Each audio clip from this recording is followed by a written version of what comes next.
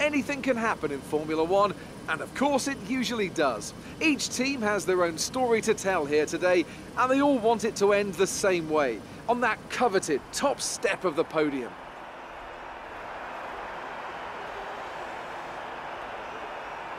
We go racing today then in the state of Victoria, where the drivers have 16 corners and 3.3 miles to navigate at an average lap speed of around 120 miles an hour.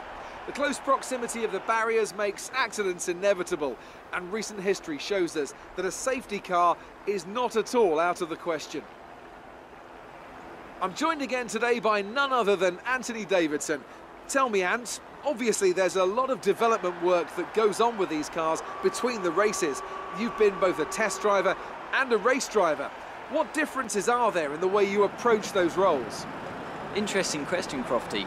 They're two very different mindsets. I mean, when I tested for BAR, we had full in-season testing where, per driver, you'd cover up to 15,000 kilometres per season. And in that role, it was more about working for the team, trying to help them improve the car and drive as systematically as you could, so that that data could be analysed in the most consistent way. When you're lining up on the grid for a race, however, your frame of mind's all about what you can get out of the situation on that day, and the car's the tool to help you achieve what you want. You still want to focus on setup, of course, but it's more about the here and now, getting yourself as far up the field as possible, and less about development work for the future.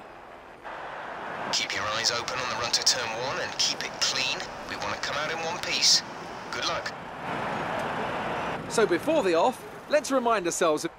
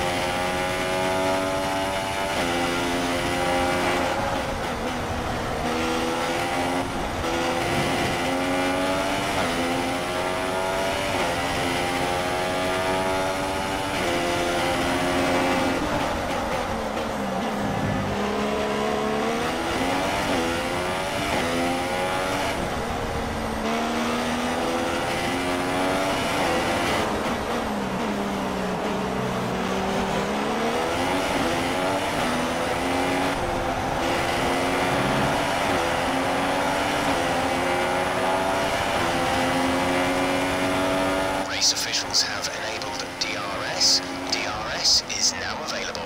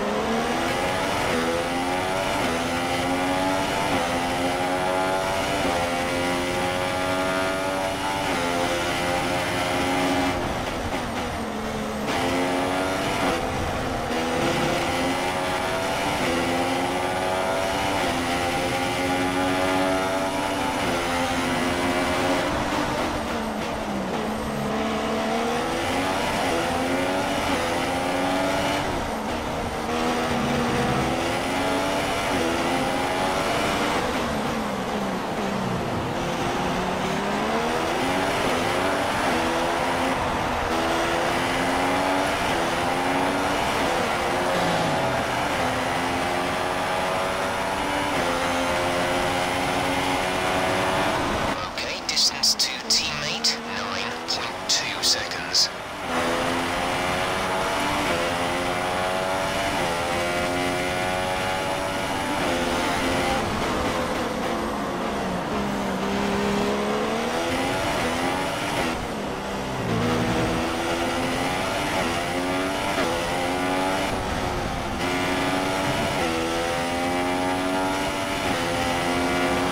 The gap to the car ahead is 2.1 seconds.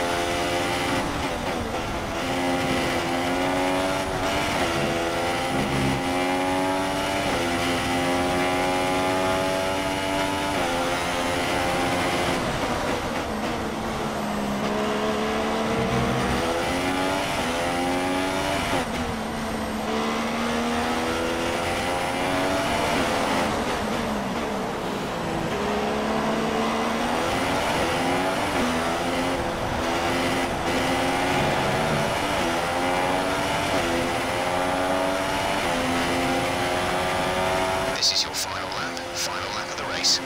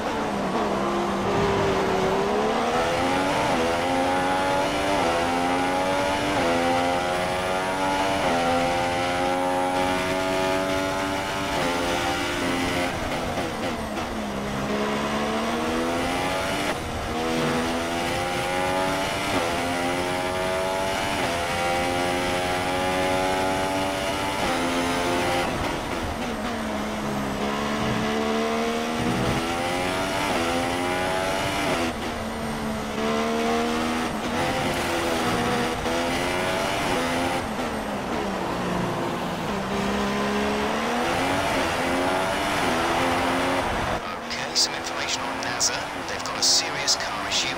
It looks like they're retiring. Good job, you did really well. Super driving.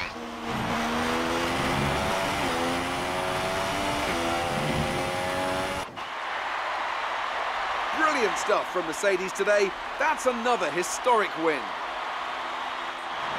Tell me, Ant, what was the key to this success? Well, I think the track conditions just really suited their car today. Wind, track temperature, you name it. These cars come alive when the tyres are just at the right temperature. So the more easily you can keep them there, the better your race tends to go. And that's exactly what happened. Their car just looks so comfortable out there. And here are our podium drivers today after that excellent race. They've excelled here, as they so often do, and it's a well-deserved victory. Mercedes, then, are on top today.